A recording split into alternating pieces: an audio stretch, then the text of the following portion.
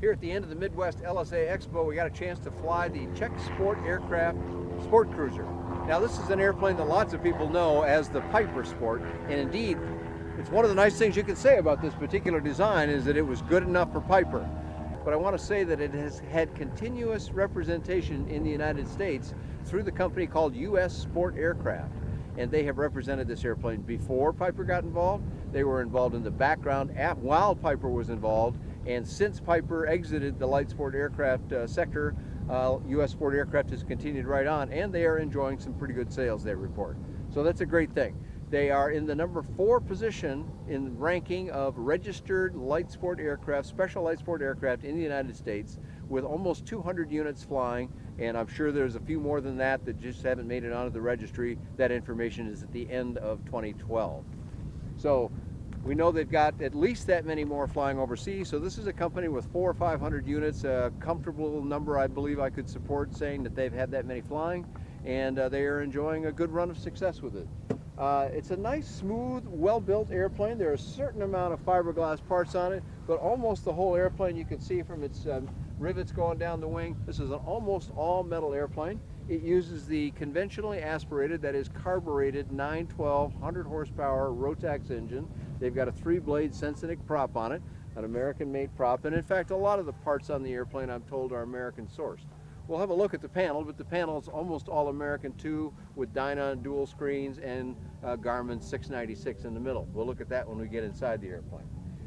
Nose wheel steering is done by a free castering nose wheel, and you use differential braking then to steer the airplane. It's very easy to use.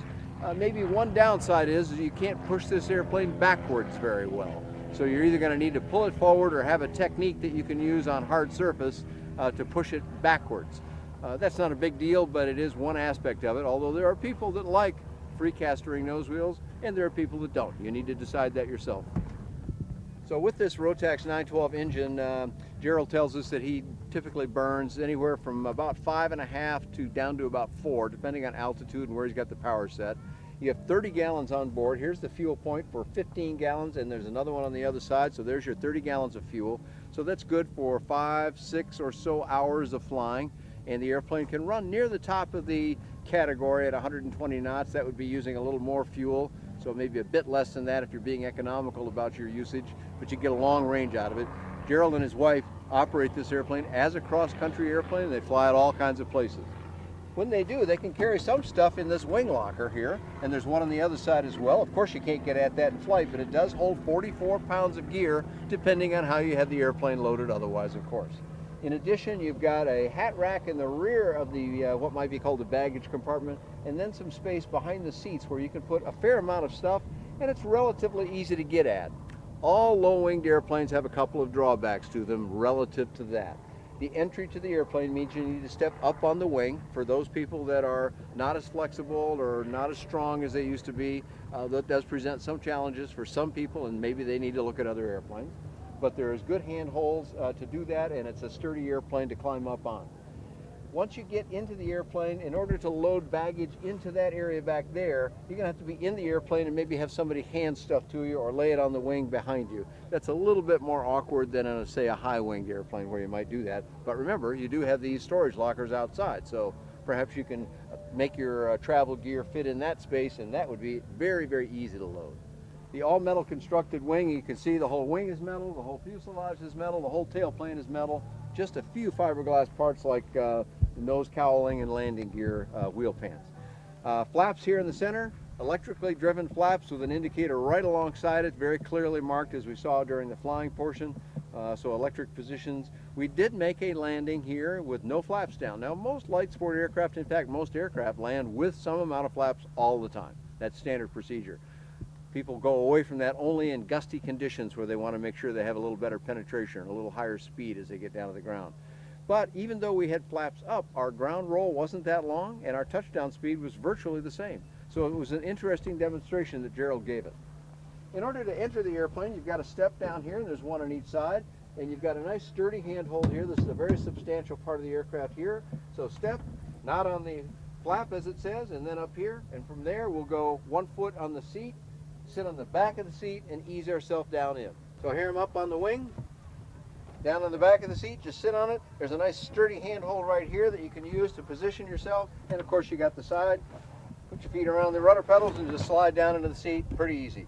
Nice comfortable seats with seat cushions that come well forward on the seat, so you get a good comfortable position. So once you're in the seat, first of all, the joystick position is just wonderful. It's right where you want it. You can just lay your arm down on your lap. You've got a center armrest for someone in the right seat flying this way. If you're doing it this way, you do not currently have an armrest over here, so there's no support for the arm here. However, the newest models that are coming out have changed that and have put an armrest there, so that'll be a nice change that's not in this particular airplane.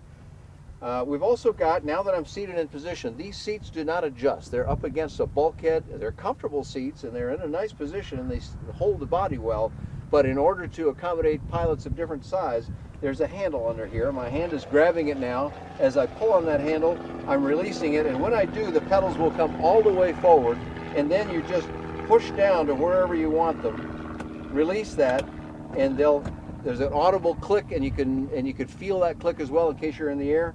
And now the pedals are way out there and my legs are almost straight touching the rudder pedals.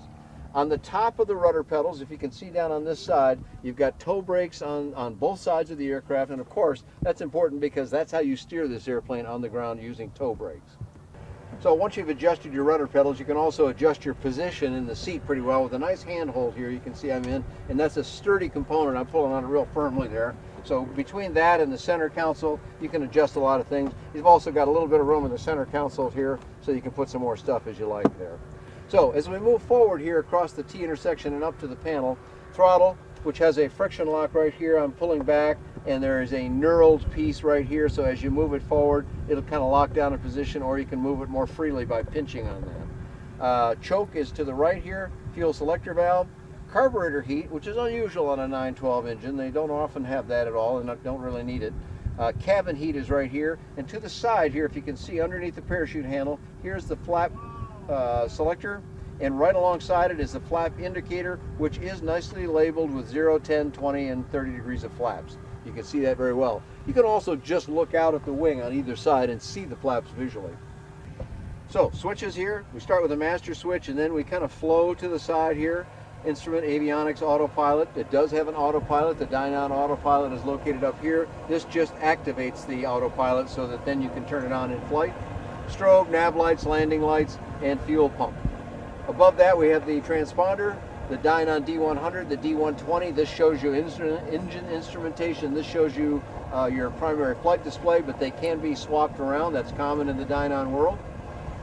In addition, we've got an autopilot on this aircraft, and one of the nice features about it is after you turn the autopilot on, that means that gives power to that. Now you turn it on here, but it says right underneath it, hold 180. It's one of the features that Dynon has offered on their airplanes. So if a pilot is flying along and is not instrument rated, and for whatever reason some clouds come up quickly on him that he just didn't foresee or she didn't foresee, you can always press and then just hold that autopilot button.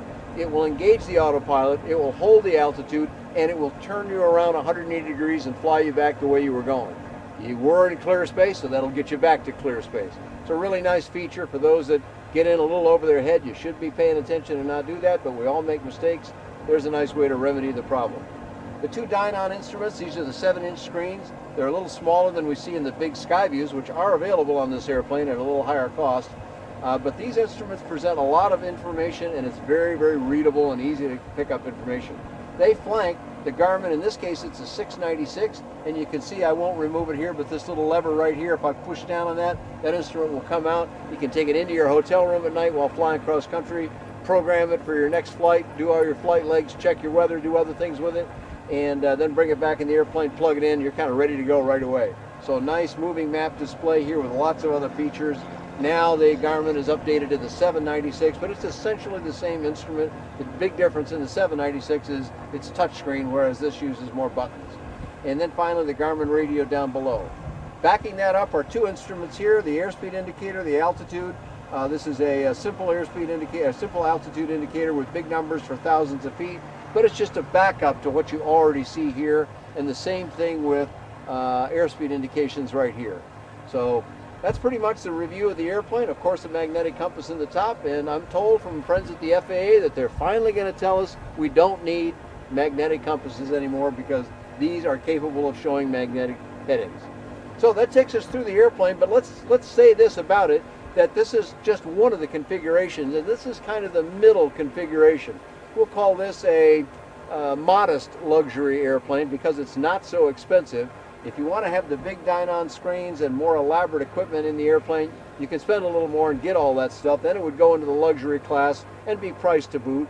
And there is also an all analog version that is round dial gauges that you can get that brings the price down quite modest and is at roughly the $100,000 point. This company, U.S. Sport Aircraft, has got something they call sport shares. And sport shares means that they will help you find a partner to own one of these airplanes in a partnership setting, and they can provide some financing for you as well. So just in case you think something over $100,000 is going to be too much for you, think again, because there might be ways to mitigate that cost for you as an individual, and they're willing to help. Now, one thing I want to point out here before we close up this video is that when you pull down on the cabin, I noticed that their technique was to kind of pull on these struts a little bit, and there's a little bit of resistance there, so you go ahead and pull on down. I'm not going to pull it all the way, but when I did, there's an overhead cover here that shields you from the sun. That's a nice feature. Nonetheless, it's a big old greenhouse effect, and it got warm in here quickly. Now, if you look down here, if the camera can see, I've got my hand on a little butterfly valve kind of thing there, and there's a nice big opening, but I found that didn't bring in much air. At altitude, of course, it was fine. Once we got up to about 5,000 feet, very comfortable, plenty of air coming in. That wasn't an issue. And it's not blistering hot here in Mount Vernon today, but it's warm. And as we got down to below, into pattern altitude and below, it was pretty warm in the cockpit.